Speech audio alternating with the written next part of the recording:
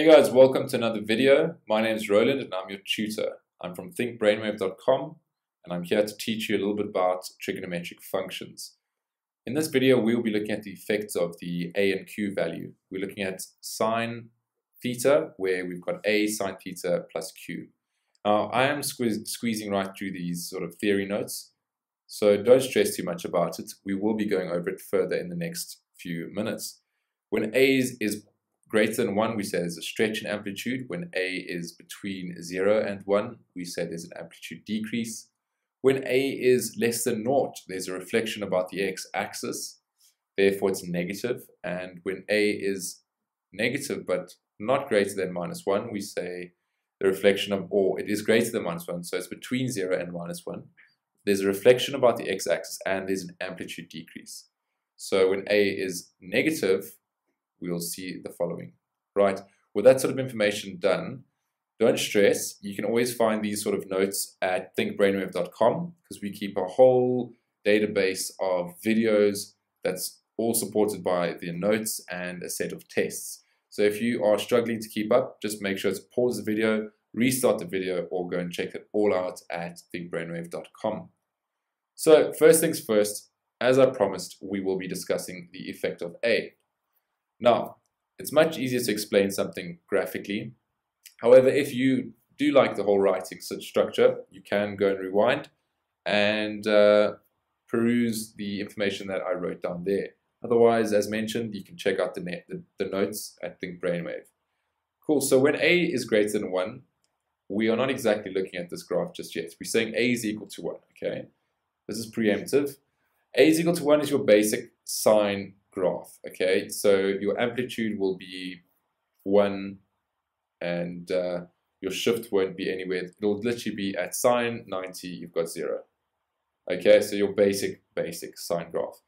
However, when the value in front of the sine, so if you had like 3 sine theta or 2 sine theta, the amplitude itself would be multiplied by that value. So if you have a is equal to 2, you'd say your amplitude previously would be 1, you'd say 2 times 1, your amplitude is now 2. It doesn't just shift vertically upwards, it shifts vertically downwards, but it's just to show you that the amplitude shift would be increasing, okay, if you have an a that is greater than 1. Now this is represented by that blue graph, which is quite clearly drawn there. Now let's do the graph where a is between the value of 0 and 1. So it's a positive value, but it is less than 1. So as we can understand, if you increase the value, you increase the amplitude. Now if you decrease that value, but it still remains positive, you decrease the amplitude value, as you can see by the green function.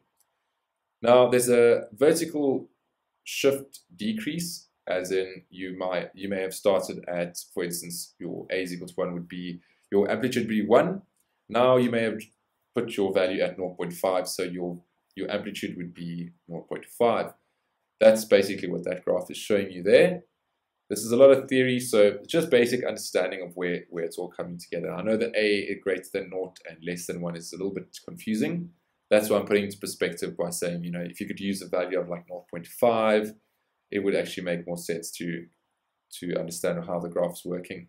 Now, if a is less than 0, meaning it is a negative number, however, it's greater than -1, so it's between -1 and 0, there is a reflection about the x-axis, okay?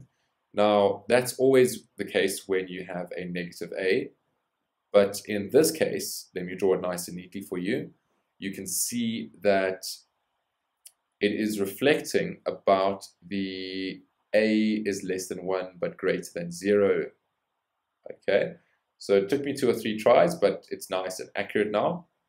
You can see that it has the function, the yellow function has flipped about the x-axis. It looks like a mirror image of the green function that we previously drew. However, now let's look at a where it is less than -1. It is obviously a reflection. As I previously mentioned, negative means reflection, but it's the same reflection as, say, an a greater than 1. So you have a massive shift in your amplitude. It is directly proportional to the value. So if it is -2, it will be a very big -2 times 1. So you've got a reflection. and then you'd have a 2 as your range in terms of your amplitude. Okay, if it was 5, you'd have 5 as your amplitude, but it would be dipping to the -5 and then increasing to the +5 on the right-hand side. So with that said, let's dive right into the effect that Q has on the function. So we've done Q in previous examples, not in this set of videos, but if you go back to functions, we saw that with the linear function and with the exponential as well as the hyperbola and parabola, the Q had a certain effect. Now in the beginning of this video, I mentioned certain effects, but like very briefly. I might not even have mentioned them, they're just written down. But now we will actually be going through these effects relatively quickly. Well, not relatively quickly, but let's have a look at it. Okay, so if you have Q being greater than 0, there is a vertical shift upwards. Okay, so your Q being equal to 0 would be your general basic sine function, which would start at 0, it would increase to 1, and it would get back down to 0, -1, and then end up at 0. Okay. Now your sine graph, when it has a positive Q, it means that it shifts upwards. That's literally the same with the parabola, with the hyperbola, when it comes to your asymptotes. Okay. Now, when we have Q is less than 0, what do you think is going to happen? Well, it's quite simple. It's a vertical shift downwards. Okay. There we go. Now we showed clearly there's the blue arrow pointing up, showing the movement upwards, and then you have a green arrow pointing down, showing you the movement downwards. It's quite a simple sort of understanding. It's nothing too major, and you should really make sure to just get this one into the head real quick and easy, but focus a lot of energy on learning your A values. Those A values are imperative. All right, so when Q is greater than 0, we see an upward shift. Q is equal to 0, there's no shift.